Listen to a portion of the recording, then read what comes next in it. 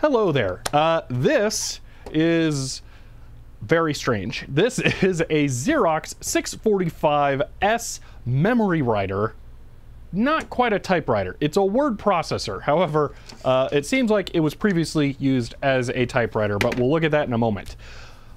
This thing is enormous and huge and dumb, and I have passed on so many word processors at thrift stores and Goodwills, which is where this thing came from. But there was one distinguishing feature that drew my attention, and that is the dual 5¼ inch floppy drives on the bottom. Now, I've seen a ton of typewriters with 3½ inch drives on them for saving documents and things like that. But this thing has 5¼ inch drives, and it has to boot from them. I don't have the boot disk, and there aren't any backups of it online. So I don't really know how I'm ever going to get this thing to work unless someone happens to have one or one shows up on eBay. But for now, I kind of want to just tear it apart and see what makes it tick. So today, we're going to look inside this thing and see what it has going on. Now, I want to give you an idea of just how massively monstrous this thing is. I mean, aside from the fact that it's super heavy and has a single pad on the bottom for vibration dampening, one thing I think would be fun to compare it against here is my HP 85, which I kind of consider to be a larger system, but it absolutely dwarfs it. It's not even comparable. This is a whole computer with a printer and the keyboard built in, as well as a tape drive and a CRT. This thing's just a keyboard and a printer. It's ridiculous. So, it does actually make it awesome though. So that's part of why I think it's so cool, and I would like to get it going. So this is a 645S, as I mentioned, and from what I've done as research on this, that means that there is some unique features of this thing, and one of them is that it does not have a screen here. Now, I think the 625S may, but this doesn't have that, and the sticker is actually peeling up, and I'm half tempted to try and take a peek under there. But some of the lower end models do have a display here. This one doesn't, and note that I called the other models low end. If we spin it around, you can see down here, there is actually a little insert right there. I think that's a display card. I don't know what's on it, but that's the first thing that I want to look at because it's 9-pin. I think this thing came with an MDA type monitor initially, except I know that it's not MDA because the monitor gets power over this connector as well. So it probably has 12 volts or something going to it. So we can't just willy-nilly hook up a monitor. I want to pull it out and see what it is. I'm hoping that the same CRT-C chip from the IBM PC is in there, because then I might be able to actually custom pin a connector to an MDA monitor, but we won't know until we get in there. People frequently say, why didn't typewriters evolve before computers came out? And the thing is, they did. This is what they became. But they enjoyed such a very narrow window of relevancy that they were, no one remembers them. That's what it is. So now what I'm hoping to find on this card is a standard MDA display controller, or just monochrome in general, really. Because I'm hoping that I can adapt it to something that takes horizontal and vertical sync signals. Oh, wow. I thought this was going to be like a whole card. It's just a panel with the video signal. Am I going to have to... We're going to have to really get in there, it seems. Okay. There is not a whole lot going on there. It's just a metal plate. Huh. We got to figure out how to get into it, though. So, yeah. You know, one thing I haven't done is turn it on and show you guys how much it does not do. And talk about that weird note. Let's go ahead and do that really quick. So it does just take normal IEC C13, pin towards the bottom, boom, and you flip the switch. It makes a whole mess of noises. Okay. Both floppy drives tried to access, all right. Now, unfortunately, I really can't make it do a whole lot. The keyboard, completely ignored. This button changes the line spacing, cool. Pretty much every other button makes it double beep. Stop doesn't. Single beep. Ooh, it looked like set tab was single beep too. Yep, exciting. But that's it. Because when it tries to turn on, it tries to read the operating system off of those floppy drives. It can't do anything. It is working fine if I turn it off and then push the carriage over, which is really, really hard. This thing has an insane amount of force to it. Then it will move it over. So it works. And it can home and things like that. The manual says something to the effect of push this and then this, and then it should enter like normal typewriter mode, and it doesn't work. So I do have this thing, which is a reference card for it, and it says to turn typewrite on or off, and typewrite is the feature for making it function as a typewriter. Press and hold the left features key, press and hold the right features key. Tone will beep when typewrite is turned on. No tone indicates typewrite has been turned off. But I think this is assuming that you have booted the operating system disk. Now, I know for sure that it needs an operating system disk without even having read the manual, because I got this note in it that is unfortunately written in cursive, but it says, to use typewriter, turn on, insert base system disk on left side, wait, then insert something disk number 2 in the right drive. Do not shut off machine with disks in, which is hilarious because we talk about that a fair bit when imaging the 8-inch disks. But basically it's saying to even use it as a typewriter, you have to do that. And I'm guessing because they have the note written there that the monitor that should be attached right here and hanging off there has been separated for quite some time. I haven't tried putting just a random disk in there. We could do that. Like, how about my FreeDOS disk? It said, what, in the left drive?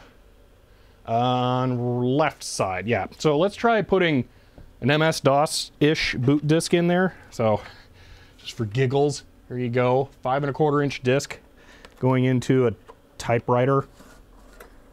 Here's the latch. Boom. I can hear it spinning, which makes me think it's more Shugart-like. Oh, went off. All right. I don't know that there is like a reboot option, but how about this? No. Okay. Where's Control-Alt-Delete on my typewriter?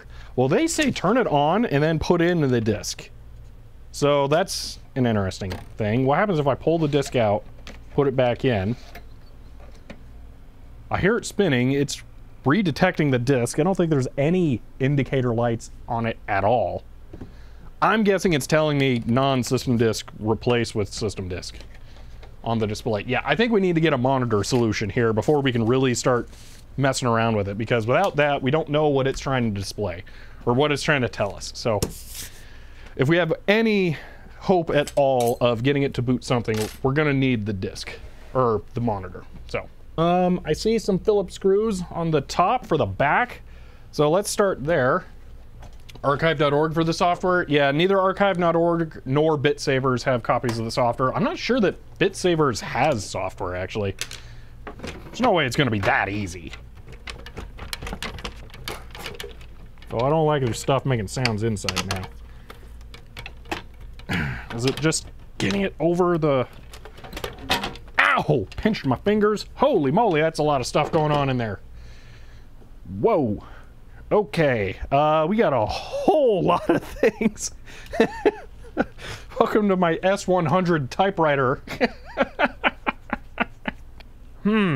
So this front board here, that one's a little different. Where's this going? This goes to the middle board. Okay, so we need to take out the middle card here to see what our monitor would connect to. This is amazing. This is way more interesting than I thought it was going to be. There probably is an 8085 or something like that. I was kidding about it being S100, but it's definitely some kind of backplane system. I see down here, it looks like it probably has some kind of 8 8-bit data bus that everything's connected to. So there'll be something. Wow, look how well designed the routing is for those cables. That's just pretty, man. So I think I'm just gonna try and lift it out into the side. So I'll flip that over like that. Here, this is the display board, and I want to take this one out to get a peek at it as well. I'm just gonna have to kind of pull up more connectors here. We have a Hitachi control chip, along with some Toshiba drivers. I really like the look of the controller thing here. Whoa, hold on, we got more bus. Whoa, there's a lot more going on down in there. So I just have, you know, like an MDA card around like you normally would. This one has an MC6845. So what I need to know is if the part here is compatible with that, or at least to know what the output might be.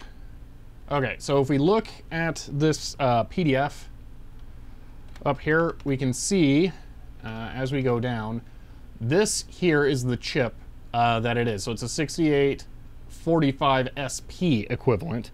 The Motorola chip on the MDA card is this, a 6845P, but those are both 1 megahertz CRT controller chips, so it's very possible I could connect an MDA monitor to this thing.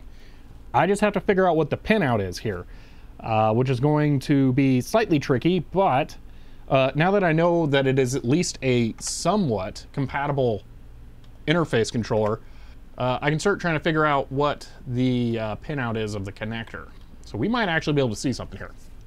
So I'm just gonna unplug this so that we can poke around on there before we get into it.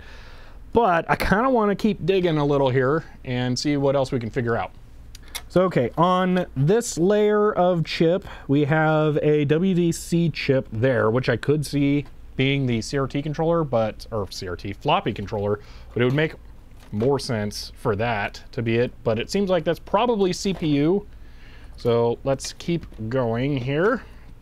So on this card, we have an Intel 8237A, P8237A. This is a WDC FD193PL. That sounds an awful lot like a floppy controller right there. That looks like RAM for sure. This thing is a TMS 4500A. Man, it's got a lot of big complicated chips in it. What's on the last one? Let's just, let's get there. Oh my gosh, it's an 8088. It's literally a PC. That is amazing. Okay. Wow. So this would be the BIOS. We have to dump that. We're dumping that. Wow. Okay. So we have an Intel 8088 D8088-2. All right. FreeDOS went. I mean, I put the FreeDOS disk in it and it didn't work. So it's not just gonna boot PC like that. But wow. So we have plus 32, plus 9, plus 5, and plus 12 on the power supply. All right, let's get a ROM read. How much RAM? Probably not a lot. So these are going to be 4164s. They are indeed 16 4164 chips. I don't know what that works out to. See, 128K of RAM? Are you serious? That's so much RAM. So we're going for Mini Pro. It's been a little while since I used it, so I gotta remember how here. All right, we got a ROM dump. I'm gonna quickly just open that and see what we've got here. Boom, here we go. We can do this. So, do we have any identifiable information in here? So far, no. It looks like it's all, that looks text-like. I don't think there's a lot of strings in there. Let's see. Strings, Xerox, yeah, nothing really legible. It might be something strange like an interleaved ROM or weird stuff, I don't know. Although it's not like there's two of them, but yeah, I don't know. So, okay. We got that backed up. I did my archivist's duty, so we have that saved. I will upload that later. Boom. Okay. Let's just take pictures of all the boards. That way I can just have a better record of everything. This is more just reference material. I'm not trying to have enough information, like reverse engineer this. So, oh yeah, that's plenty good. The RAM board. This is a TMS 4500A. I don't know what that is offhand. Let's look it up. So that's a RAM controller. That's all that is. And it's another set of mask ROMs, I think. Good grief, how much ROM does it need to still have to boot off of a floppy disk? Definitely glad I picked this thing up. It's fascinating. So, let's look this up, because I didn't look it up before. It seems like the most obvious chip in the world. A WDC FD A1793PL has got to be a floppy disk controller. It's a floppy disk controller. Yeah. So, yeah. FDC, right there. Intel chip, but with AMD markings? What? It's an Intel chip with AMD. It's got both Intel and AMD copyrights or insignias on the same chip. I have never seen that before. That is super weird. Oh, what if that's an AMD part that Intel licensed? So like it's AMD designed it. Yeah, because that one's got Intel. That one's also slightly out of focus. That's a mild problem. I might reshoot this. Yeah, that one's Intel with Intel as the copyright holder, but that one's Intel with AMD as a copyright holder. I wonder if maybe that's an AMD chip that Intel licensed. Well, what was the bottom one? I didn't even pay attention. That's an 8080. Wait, that's an 8085? Hold on. Yeah, it has an 8085 AH on it too. How many CPUs does this typewriter need? I didn't even pay attention the first time. That's an 8085. So the only thing it doesn't have is a Z80. All right, on to the next card. This is the display controller, the MDA card, basically. So there's that card. The last card that interfaces to everything else. Let me just do that one real quick.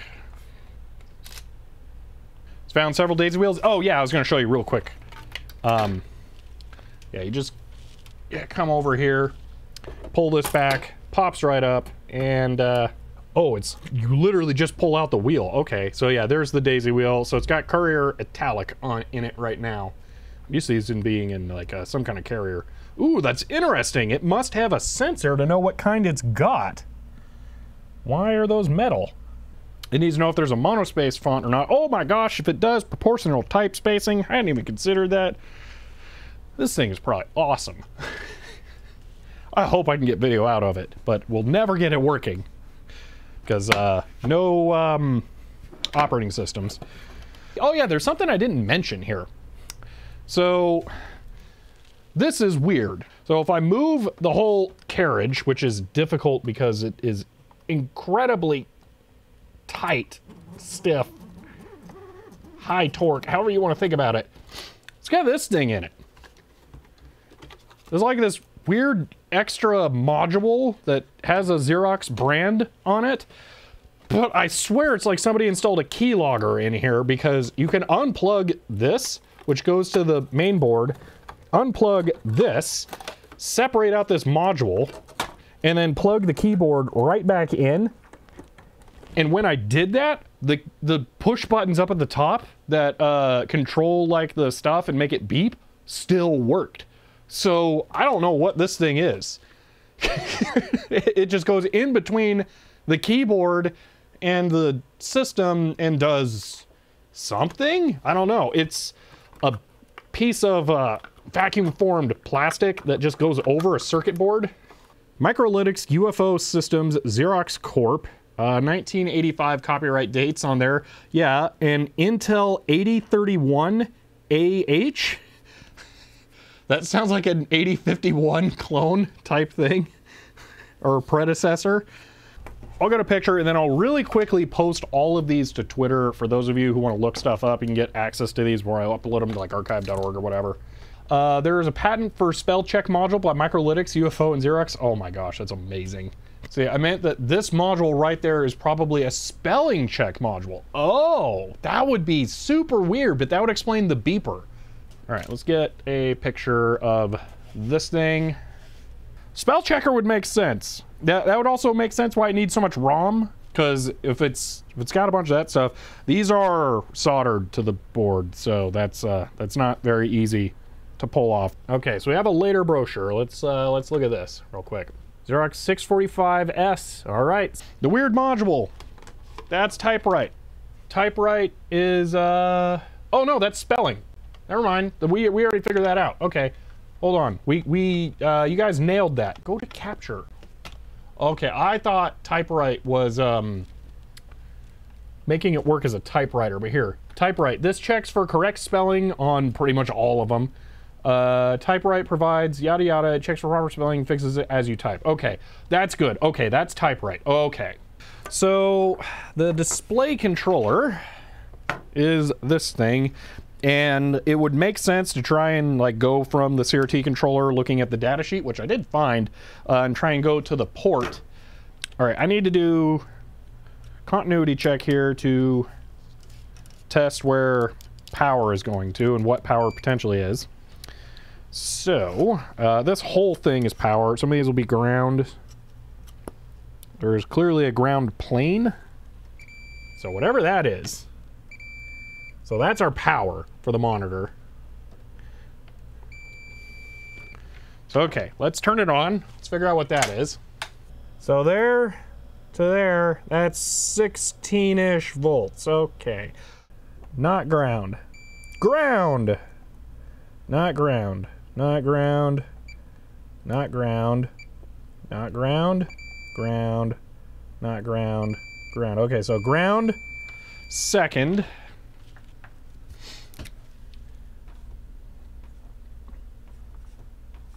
Okay, that's more than fewer than I would have guessed, actually. I really want to double check that a bit more here. Yeah, that's really it. Okay, power. Okay, first bottom row, second bottom row. So we have 4 signals, I guess. So now let's figure out which ones are which on here.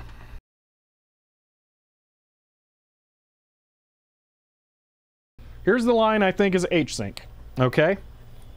Here is the one I think is V-Sync.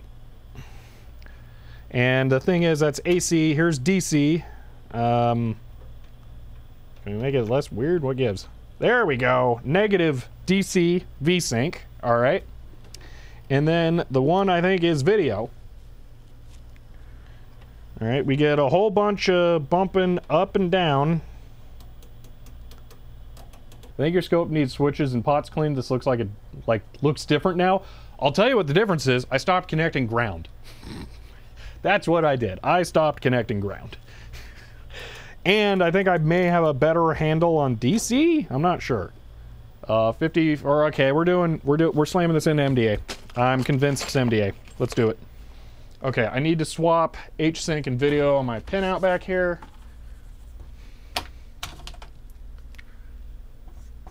HS and V. That's what I'm going with. I don't know what that pin is.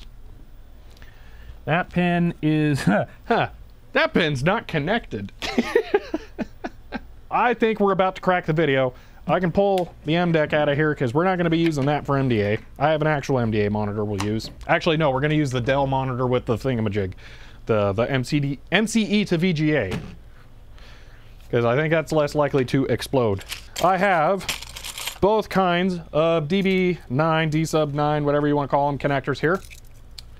Probably just cut the line. We're going to make a cable. We're going to make an adapter. Make this dumb Memorywriter to MDA adapter. That's how I'm going to roll here. All right, so we're going to take one of these, and we're going to take one of these, and we're going to do this thing. Okay, vertical, done. Horizontal is this.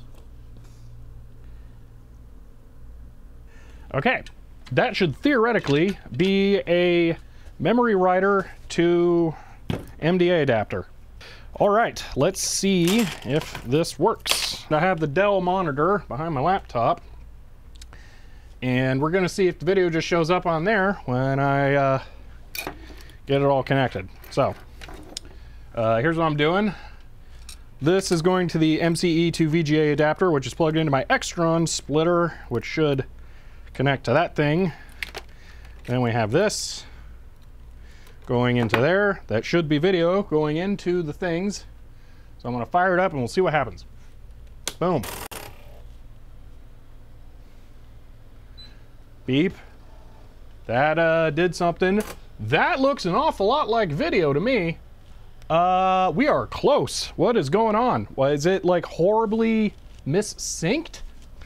Let me see, on-screen OSD V position. Oh, we are so close. Key.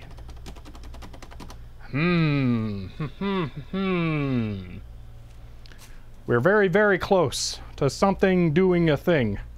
It didn't blow it up. All right, let's connect it to an analog monitor, a proper CRT, and see what it does. Plug this in, and boom. Okay. Nope, the horizontal sync is weird, it looks like.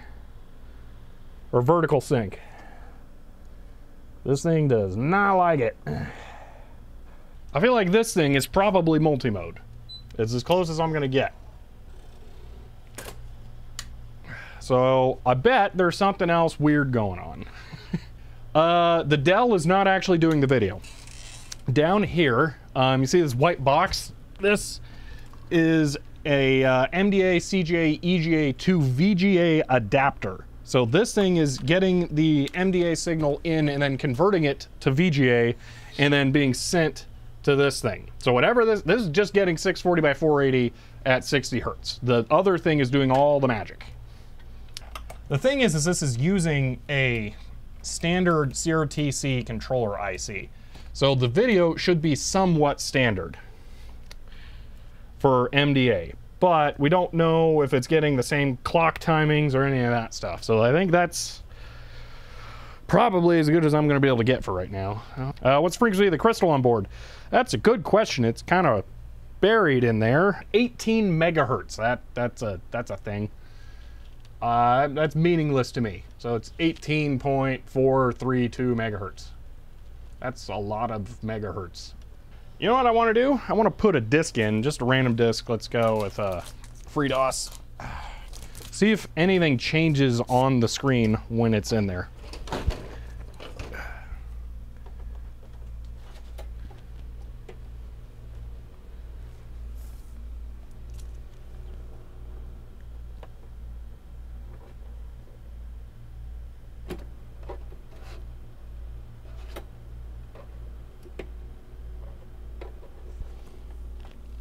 You know what? I don't think it's trying to access it, or is it the right drive? I don't remember now. Before it was trying to access it. Something has changed.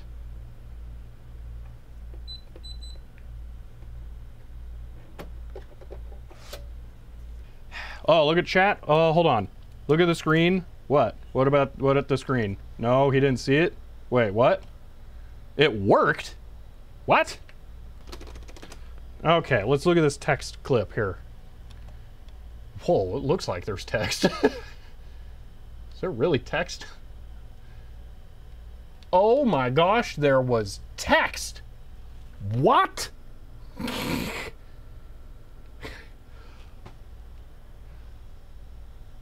There was life. How do I get that back? I want that back. I want it to live. But I'm gonna pay attention to this thing this time, all right? Removing disk, all right? Off, on.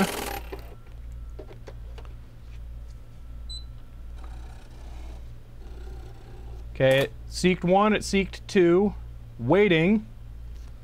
Okay, putting in the disk, closing it. It's accessing it.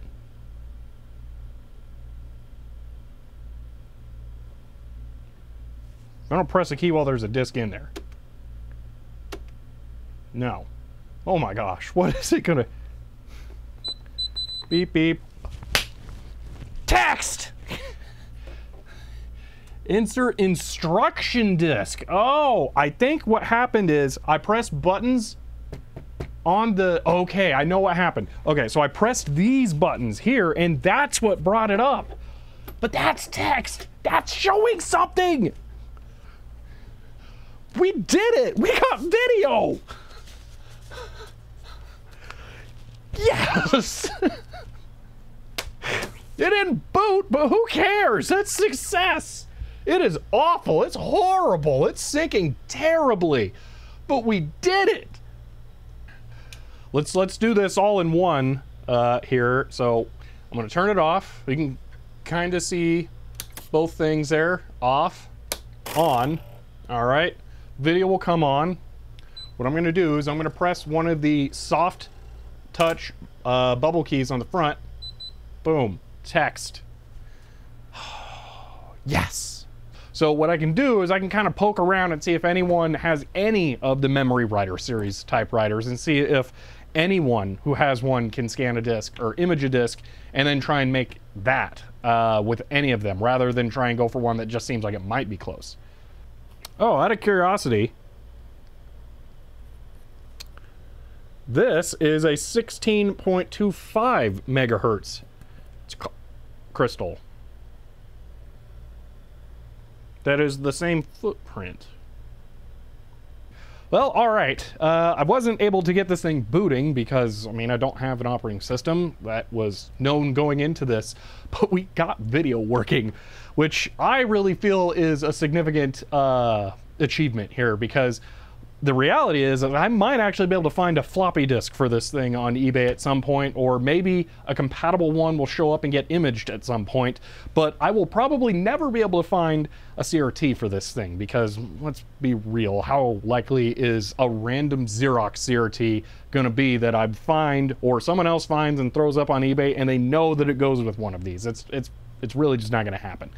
But with that, I actually have a real chance of using this thing at some point in the future, which is just awesome because it is still crazy and super cool. And I may explore that option of potentially moving an MDA clock crystal over to the video board on there, because that could potentially allow it to work with something like this. Even though it didn't work, it was really close. It's clearly just a slight sync mismatch. The Monotech MCE to VGA adapter that I'm using for this is designed to interface with more devices. So it's basically the equivalent of a multi-sync monitor. That's how it's able to lock on. So yeah, but that is really impressive. This thing is way crazier than I thought it was going to be. So that was fun to look through it and see how all this is working. So if you enjoyed this video, you may want to subscribe. And if you want to help support the channel, I am on Patreon. But for now, that's it, and I will see you next time.